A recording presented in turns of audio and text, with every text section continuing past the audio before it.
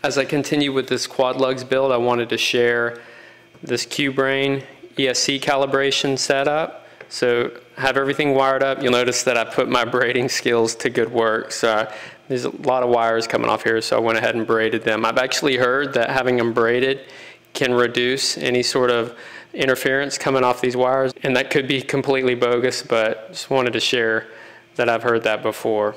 And when Danny from QuadLugs shipped me this frame, he shipped me the Q Brain, which comes with this 4-in-1 hub. And so all 4 of these ESC connections plug into here. There's one that comes off, and plug that into the receiver.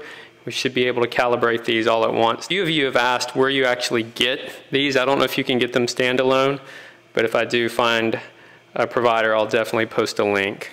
Okay, so I'm going to run that into channel 1 on the FreeSky X8R receiver. We're going to be using this with the Taranis. I'm going to go ahead and bind, and then we'll do the ESC calibration. Okay, the Taranis is powered up. I have a QuadLugs profile. We're going to go in and configure it.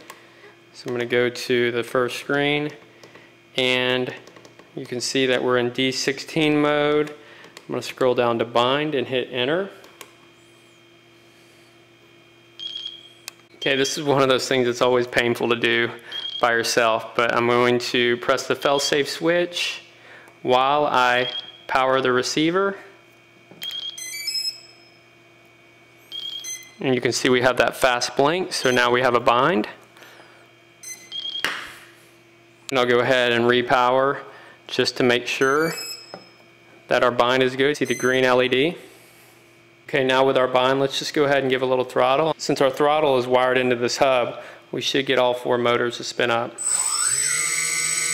Yep, okay, now let's go ahead and do the calibration. Power down the quad, our Taranis is turned on. I'm gonna go full throttle.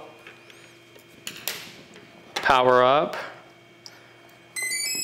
Telemetry recovered. Now after our 2 beeps, go down. Now we are calibrated, and let's go ahead and give some more throttle.